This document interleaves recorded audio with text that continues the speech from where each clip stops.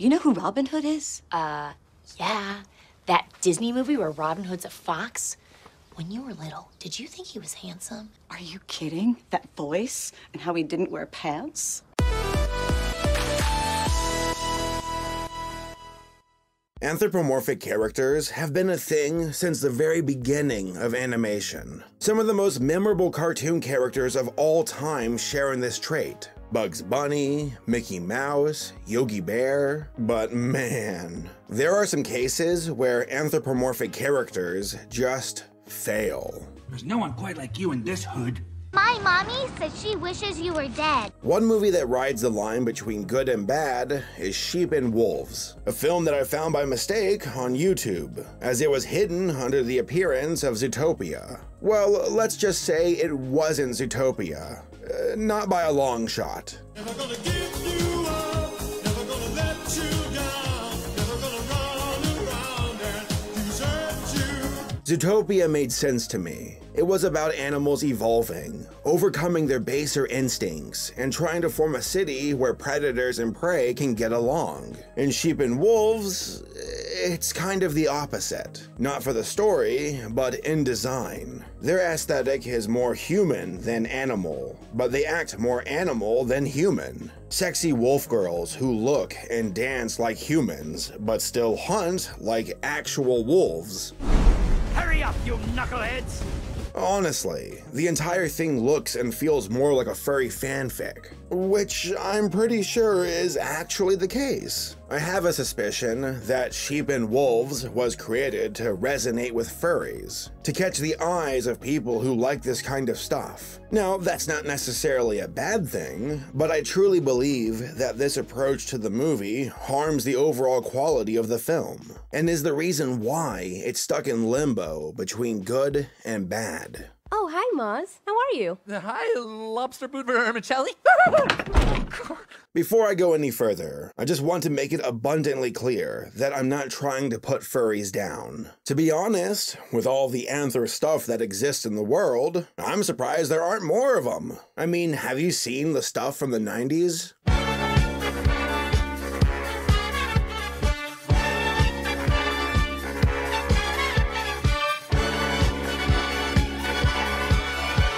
Speaking of anthro, let's talk about what it means and where it came from. It'll give us a better idea of what we're dealing with. The word anthropomorphic is defined by the following: described or thought of as having a human form or human attributes, or ascribing human characteristics to non-human things. And folks, we as a species have been doing this for a long time. Seriously, there's evidence of us doing this as far back as 40,000 years ago. That's right, humans have been creating Fursonas since day one. You can see this in paintings, sculptures, and very much so in religion. Look at the ancient Egyptians. Their gods are just Fursonas with divine powers. Sobek, Sakmet, Sokar, Salkat, Rashpur. So yeah, humans have been doing this for quite some time. So it was no surprise to see it appear in the world of animation. Disney,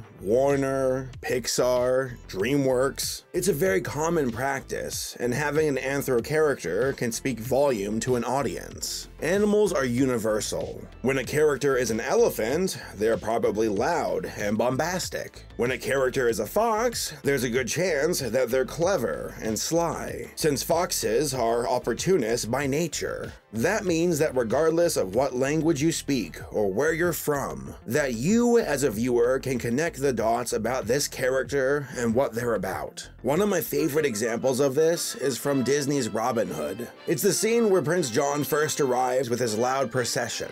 Take a look.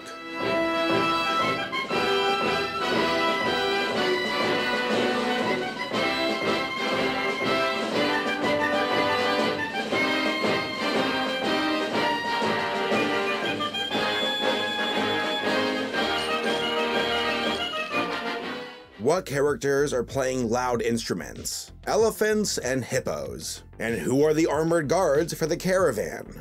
Rhinos. And who represents royalty? A lion. It says so much without having to say anything at all. That Prince John has a massive ego and he wants to show it off. That is the beauty of anthropomorphic characters. To coin a phrase, my dear counselor, rob the poor to feed the rich. Am I right?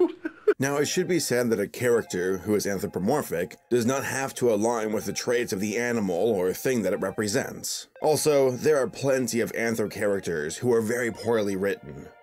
Oh yeah, let's talk about sheep and wolves. Like I said before, I found it on accident while browsing YouTube. The person who uploaded the movie made it seem like it was Zootopia. The thumbnail, the title, and seeing how many views it had made me wonder how Disney didn't take this down. That they would leave Zootopia up on YouTube. Well, it turns out that it wasn't Zootopia. Instead, it was Sheep and Wolves, and I decided to give it a watch. I walked away from it wondering, well, that was interesting. Not bad, not great, just, But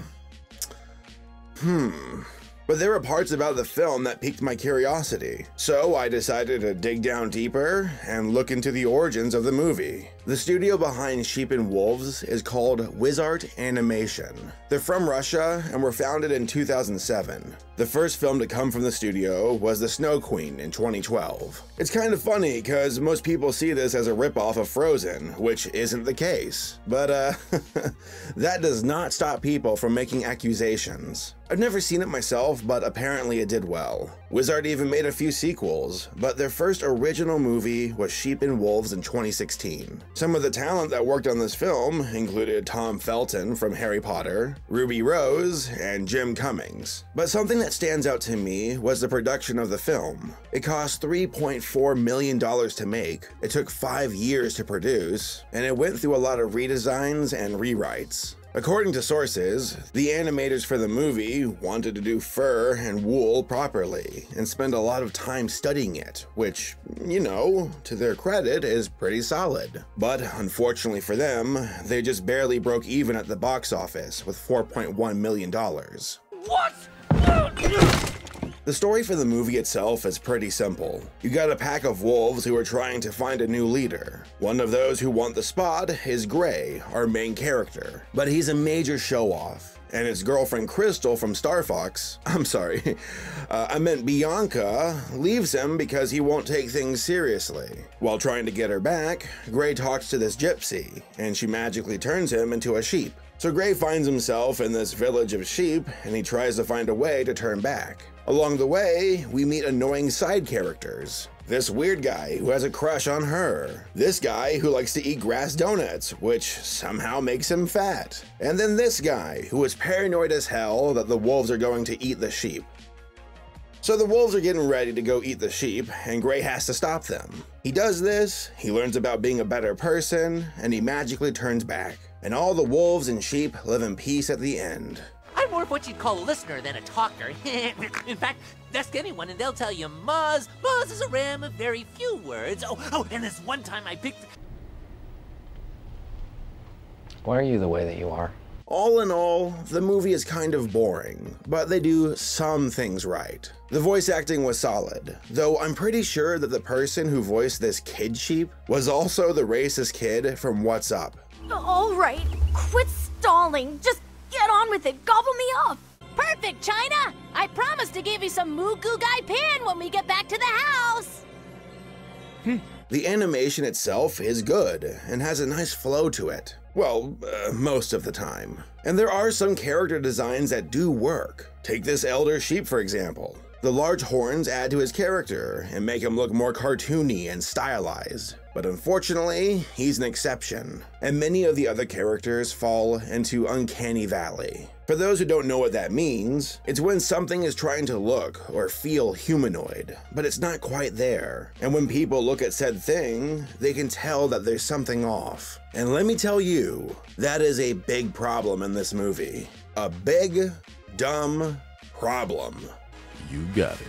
The movie itself can't decide if it wants its characters to look more humanoid or to look like the animals they represent. This can be seen in the characters' hair, their teeth, the shape of their bodies. It just doesn't work. This giant ram in particular stands out to me. I mean, what's going on here? He looks like a ram and the rock were combined in some unholy alchemy experiment. Big Brother Ed.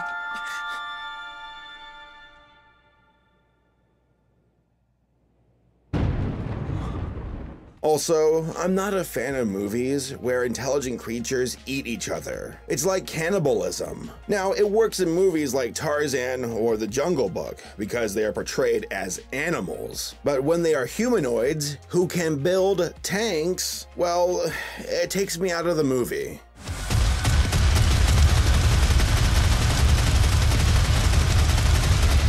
And that really is the main problem here. How the anthropomorphic style of the characters do more harm than good for the film. Like I said before, some of these designs work, but the majority of them do not. Sexy wolves dancing with exaggerated feminine designs. Wolves with uncanny features like human teeth. Wolves running on all four limbs to hunt, despite being bipedal creatures for the majority of the film. It just doesn't work. And it's really a shame too, because you can tell that there were some talented people who worked on this movie. People who put in the time and effort to create art. Too bad it was flawed from the very start. Kind of makes me wonder what else they had planned before the redraws and the rewrites. As far as the furry stuff goes, I do believe that some people who worked on this film knew what they were doing. I mean, come on. Come on.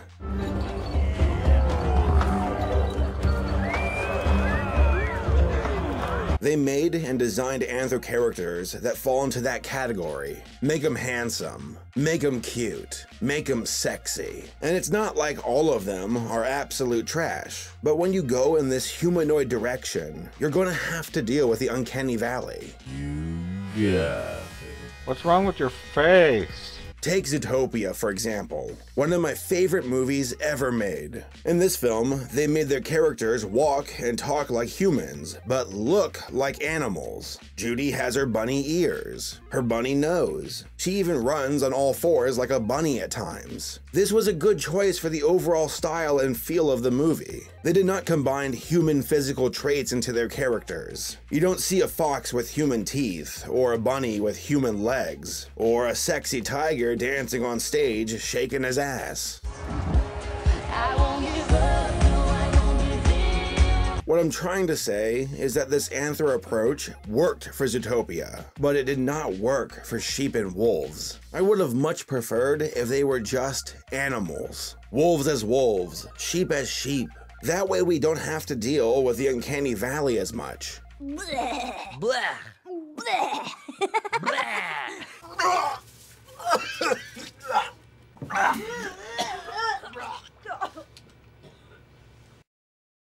Overall, Sheep and Wolves is not a terrible movie. It just makes me sad to see so much potential ultimately go to waste. And there's a sequel on the way, so I guess the studio does not want to change their course. As far as the anthro and furry stuff goes, I think it's a cool style when done right. I've already mentioned that there's power in that approach, and how you can explain a character by their design alone, but it has to be done right. For Sheep and Wolves, it just hurts the overall flow of the movie, both in story and design. But Saber, are you saying that studios shouldn't hire furry artists? The law requires that I answer no. But really, there's nothing wrong with being a furry. I mean, I'm sure there's plenty of anthro characters that mainstream audiences love who came from furry artists. Not all of them, but I'm sure that some of them are. But furry or not, when you make anthro characters, just be aware of what you're getting yourself into,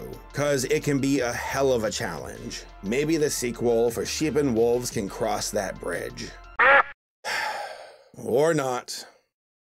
Hey guys, thanks for watching the video. If you liked it, give it a like, and sub for more future videos. Also, a shout out to all of my supporters on Patreon. If you want to support my content, go hit up the link in the description. Alright, thanks again for watching, and I'll see you guys next time.